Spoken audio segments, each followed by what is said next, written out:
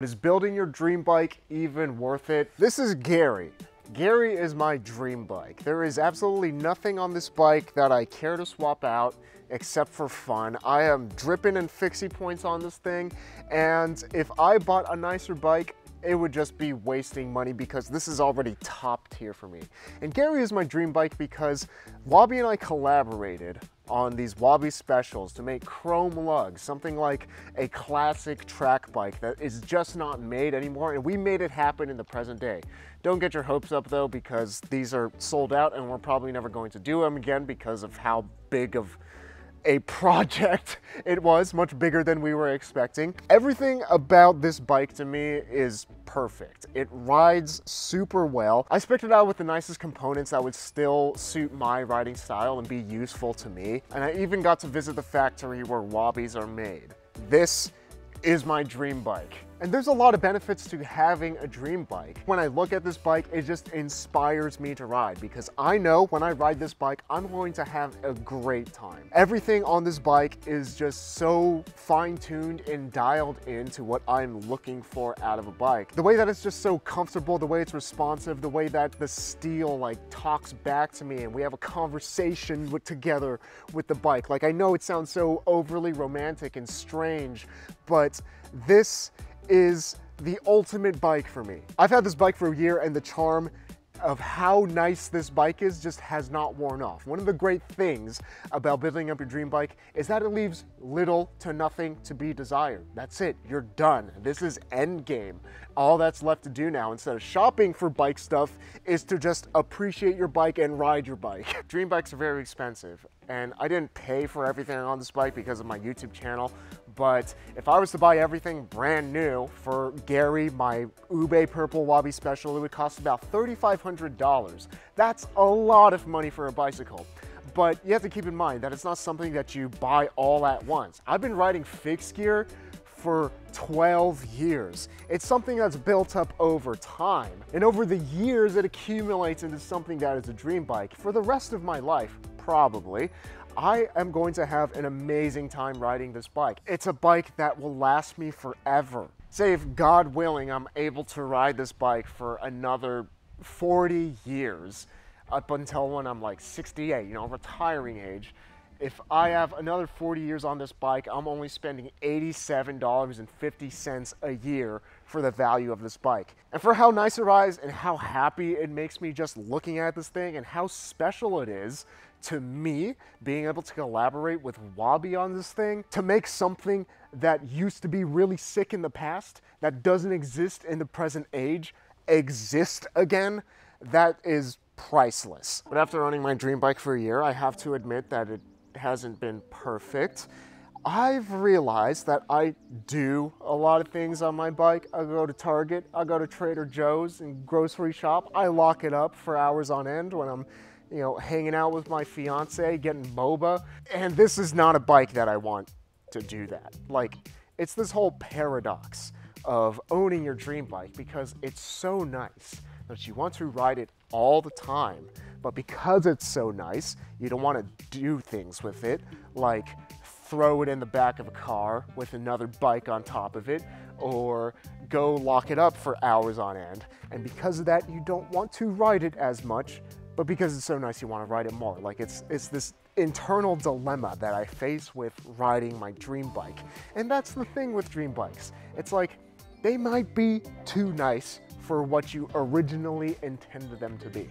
This I intended to be my one and done bike. It's like, I've had nice bikes, but nothing this super nice, this limited, this thing that will probably not exist again.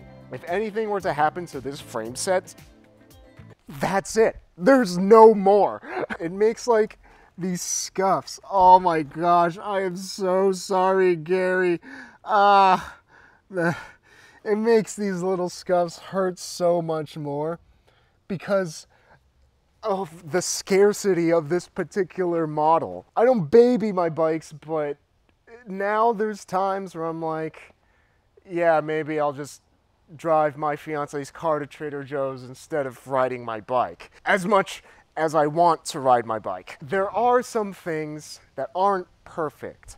And that's the thing. Your dream bike doesn't mean the best bike possible. It doesn't mean it's going to be your perfect bike for every single situation. There are some things that I don't like it doesn't have full fenders. And even if it could have full fenders, I wouldn't want to put full fenders on it because I think it looks so sick the way it is. And when I just look at it, I want to ride it. So this is a bike that I don't really enjoy riding in the rain. And the thing is, perfect doesn't exist as much as we try to convince ourselves that we can spend all this money and get a perfect bike. That's a fool's errand.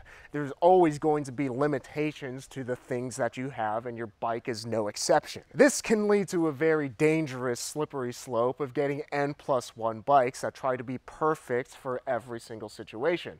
But we live in the real world. There's no such thing as perfect. If you try to chase perfection, and I admit that I am a perfectionist when it comes to my bikes, you'll only set yourself up for disappointment. There's this phenomenon called the hedonic treadmill, which states that we chase nicer and nicer things because once we get something that's nice, we end up raising our standards to that level of niceness, and it just becomes normal to us. And because it just feels normal, we end up wanting something that's even nicer, and are never truly satisfied in the process. I am extremely satisfied with my bike.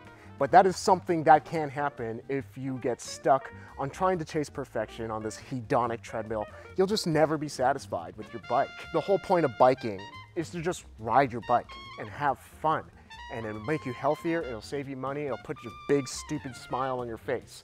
And when we are buying bikes rather than riding bikes, it kind of flips the script. And everything you start thinking about becomes about how your bike that you currently have has all these shortcomings and how you want it to be better and how another bike or another component can fill that need. And then once we get those things, we might just get used to it and then look on to the next best thing. This is just how the bike industry works.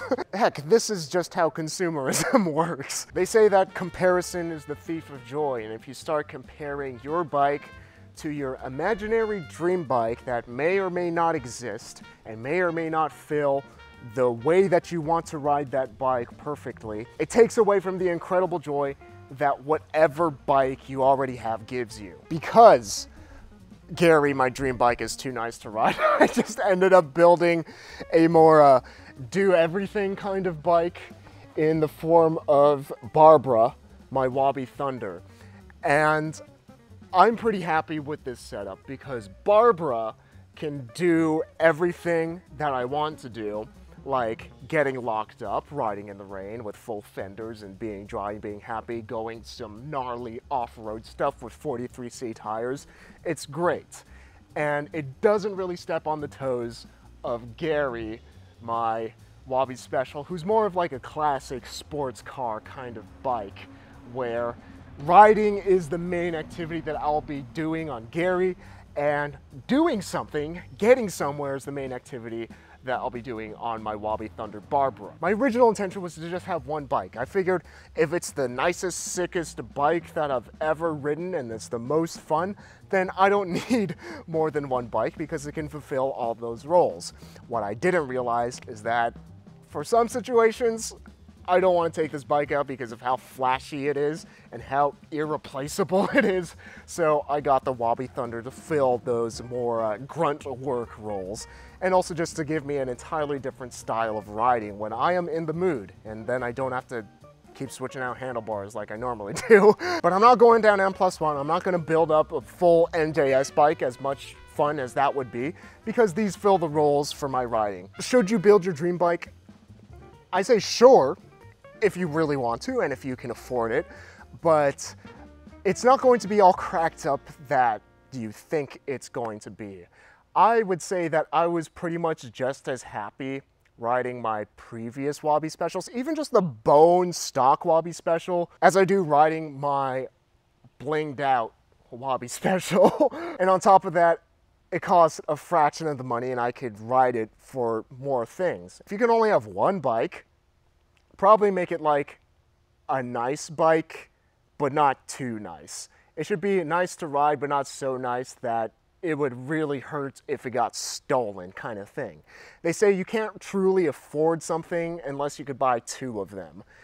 And I can no longer buy another of this special edition Ube Purple Wabi Special, so maybe I couldn't mentally afford this guy. But if you can afford your dream bike and admit that you're probably not going to be locking it up all that often and you might need another bike for that purpose, go for it. It is extremely satisfying.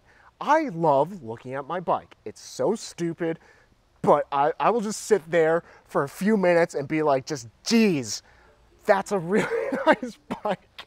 So if you don't really care about getting the most value for your money, don't care about bang for your buck, but you do care about getting the nicest thing possible because it completely eliminates desire, and there are more important things than just getting the most value for your money, but rather what the bike represents is more important than the functional tool that the bike is itself, then yeah, there's a lot to cycling that isn't just doing the most logical thing, because bikes are art.